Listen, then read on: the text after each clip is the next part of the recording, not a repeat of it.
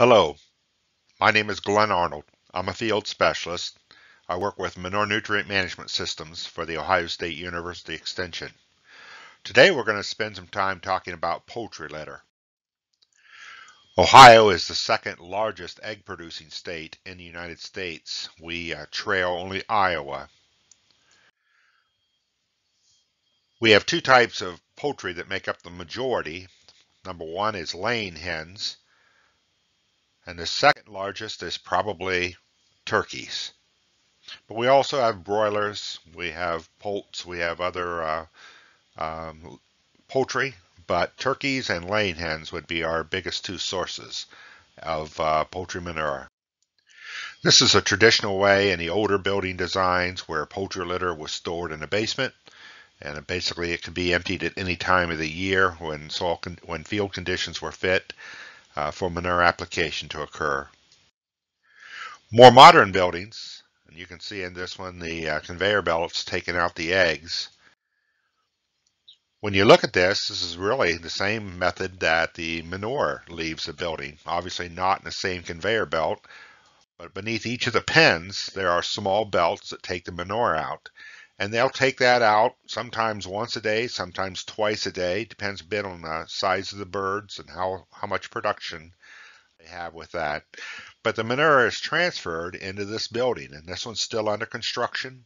But these are cavernous buildings, and their reason for existing is to store poultry litter so that it can be land applied at a suitable time.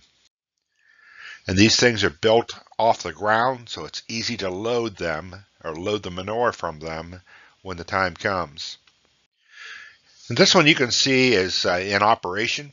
These are long litters or long windrows of poultry litter, and on the top of this building you can see these orange conveyor belts, and there's a trickle of manure coming off the conveyor belt directly in the center of your picture. And these will run quite a bit, and they'll slowly but surely fill these buildings full of poultry litter. When the time comes, these buildings are full. The poultry litter is going to go be land applied. They're going to find a place to put that, and so they can load that in semis. I know when I was younger, I was really surprised to learn how much poultry litter in Ohio can travel over 100 miles from its source of production. Because it's not nearly as liquid as dairy manure and swine manure, it's much more economical to put on semis and haul greater distances. Usually when they reach a field, the poultry litter is stacked for later application. There's quite a few rules that go along with this. There have to be certain setback distances from house, can't be in floodplain. There has to be inspections once a week for fly control purposes. We can't have too much slope to where these poultry litters are placed. But because we have a lot of manure and it has to be applied at some point, we also will have a lot of poultry litter stacked during the growing season. So this is an example of a stack of poultry litter that was placed in Darke County in late August when the soybeans were still green, and they just simply back into the field and they pick a spot and they make their stack. So again, time is a factor here. So when soil conditions are suitable, conditions are right to get this manure out into the fields, they'll go forth and get that done. Now, poultry litter can be analyzed, just like soil can be analyzed, just like liquid manures can be analyzed. And this is just this example of a poultry analysis that came back. Now, this is what we consider to be a dry form of manure. So the nutrient analysis is listed in pounds per ton.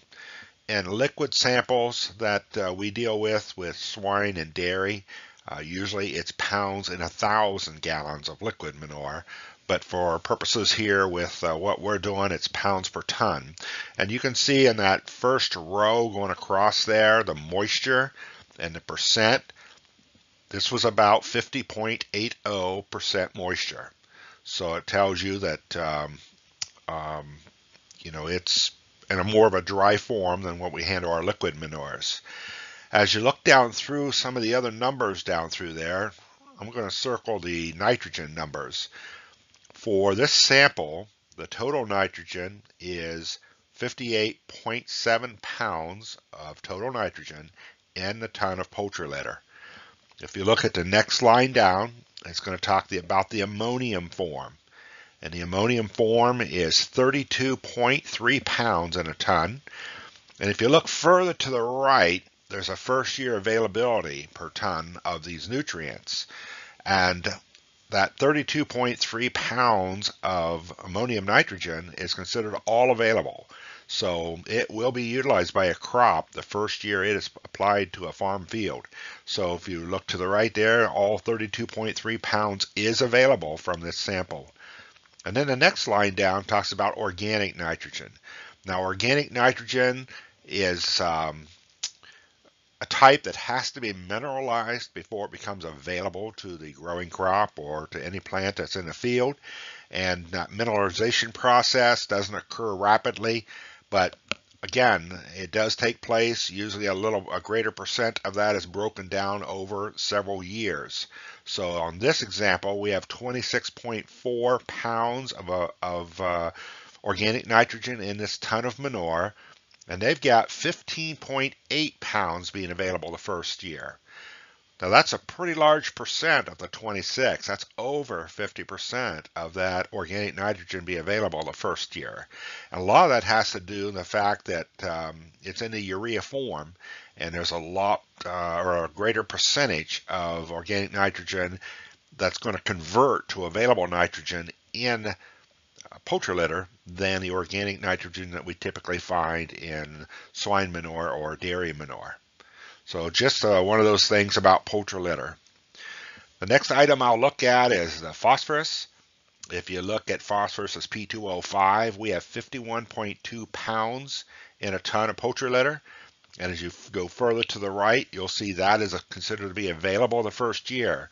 It's not as available as rapidly as commercial poultry or commercial P2O5 that you can buy, but it will eventually become available. And unless it's the field is in a deficit situation where P2O5 is absolutely critical, poultry litter is a good source for P2O5, and it will become available as plants need it. Then this next number down is our potash, or potassium as K2O. We have 44.7 pounds in 1,000 gallons.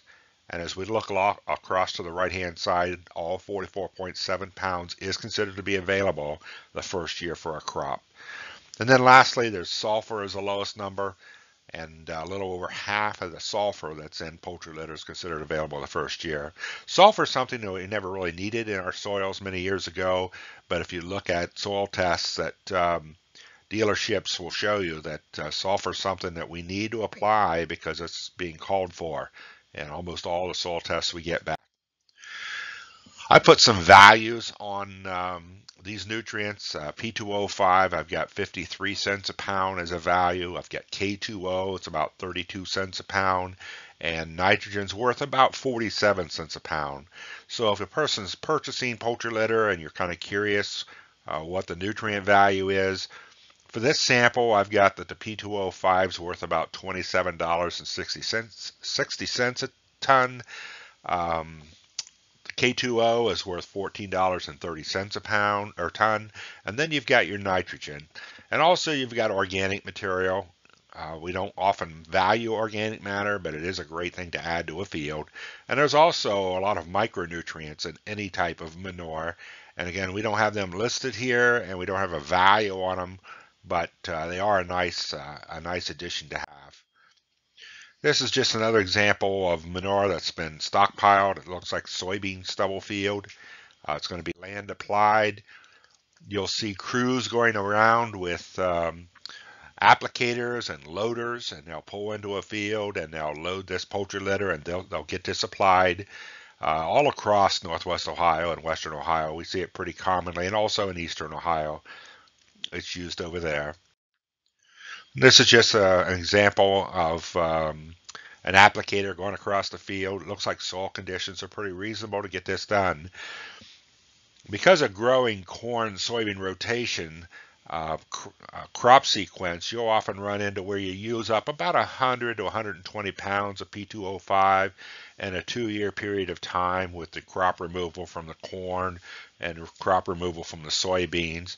And so about 2 tons per acre of poultry litter every other year just about matches what we need for a crop rotation. So 2 tons per acre is a pretty common application rate. If you're only going to use poultry litter every 3 or 4 years, obviously a little higher rate would be suitable for that. But you can see here we are loading some additional poultry litter, putting it on our applicators to get work done. And once it's loaded, we can go forth and get these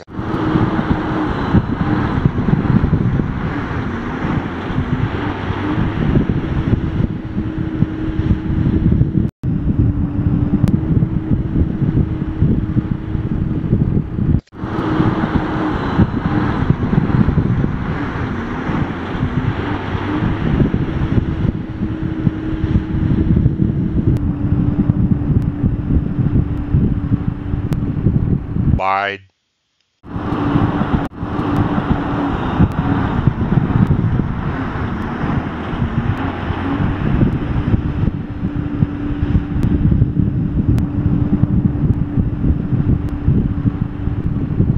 Incorporate as soon as possible.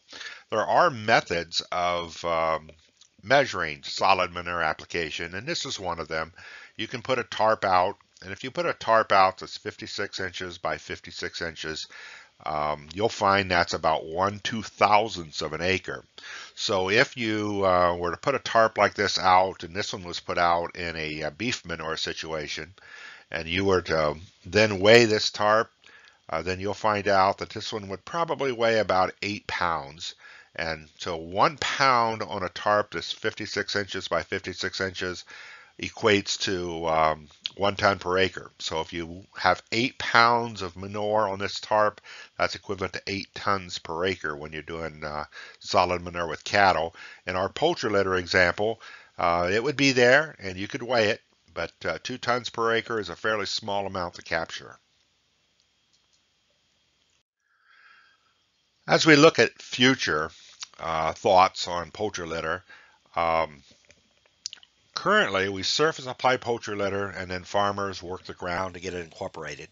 And because this is often done after crops come off in the fall, it's difficult to get good establishment of cover crops or something to capture that nitrogen. This is an example of a prototype that I believe came from the University of Arkansas that they brought to Ohio to our manure science review a few years ago. And this is a poultry litter injector is what they called it. So let's play that video.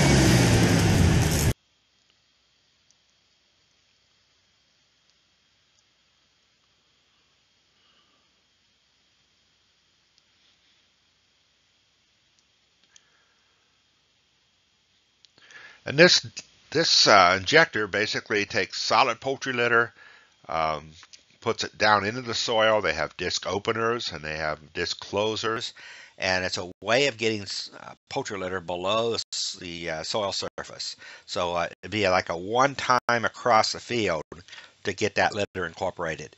Now, anyone who has spread poultry litter would look at this and say that's pretty slow because we're used to a widespread pattern shooting across the field at 6-8 miles an hour. But we all start somewhere. So it'll be interesting to see if this technology could be developed to work better and be more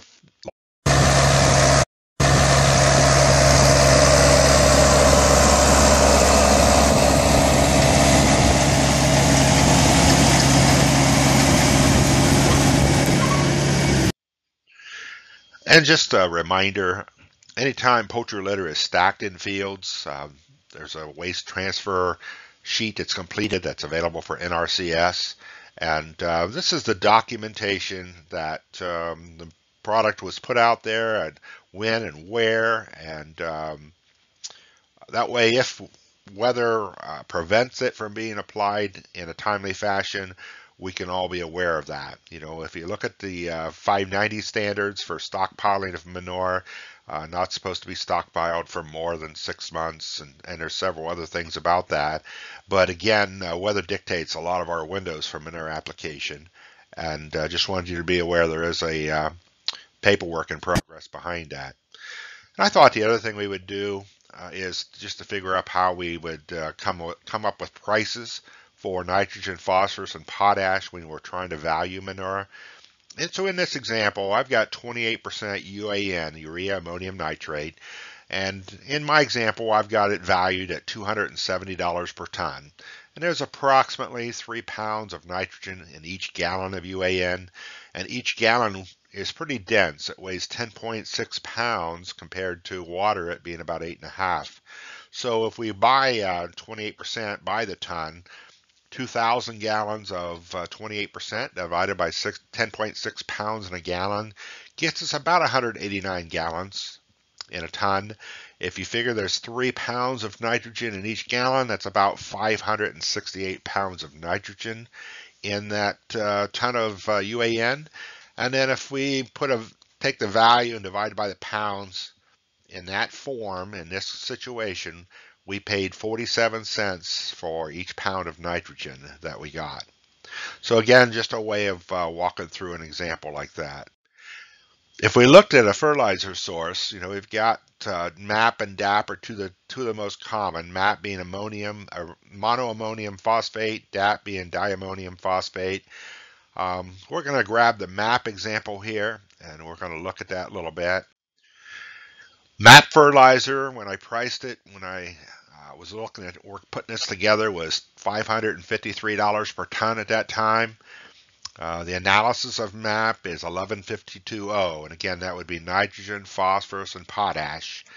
If you look at 2,000 pounds of MAP, figuring 52% of that is actual product, then that's 1,040 pounds of P2O5 that we purchased.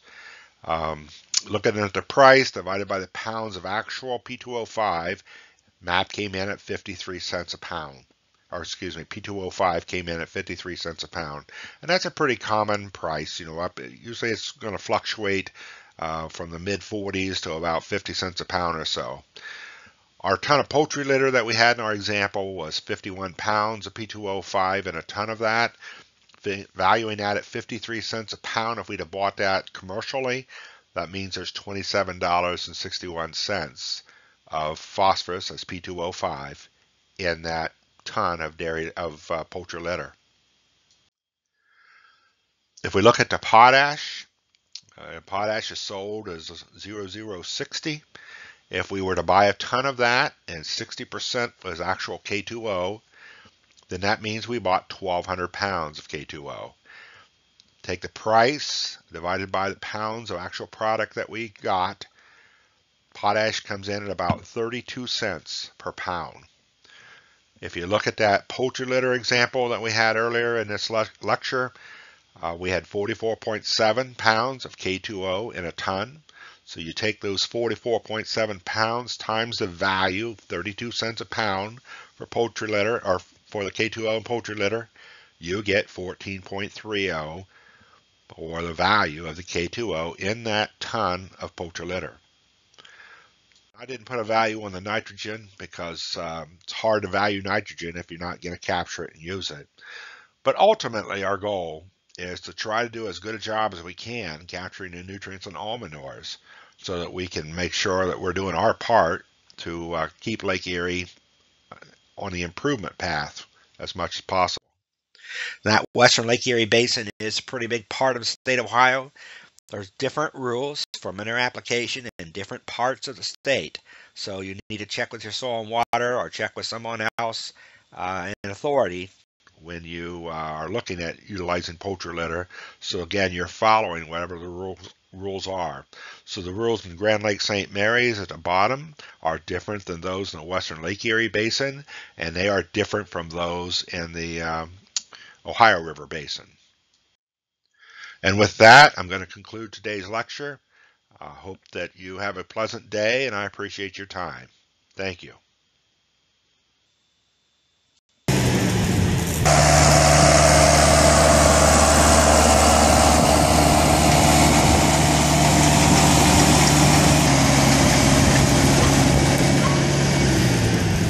Larger, more efficient, because when you look at it, poultry litter, with having a fairly sizable amount of nitrogen in it, if we could figure out ways to use that with crops that are growing, such as wheat, such as corn, might be a way to capture more of the value of poultry litter, rather than just being appreciative of the P and the K and the organic material and micronutrients.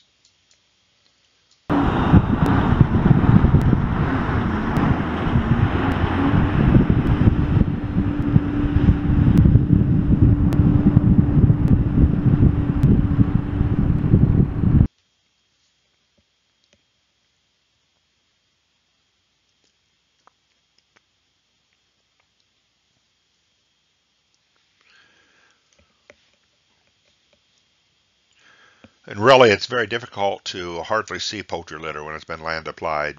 When you're doing a rate of 2 tons per acre and you're getting it spread out very nicely, it really is difficult to see sitting on that soil surface. We'd like to get that.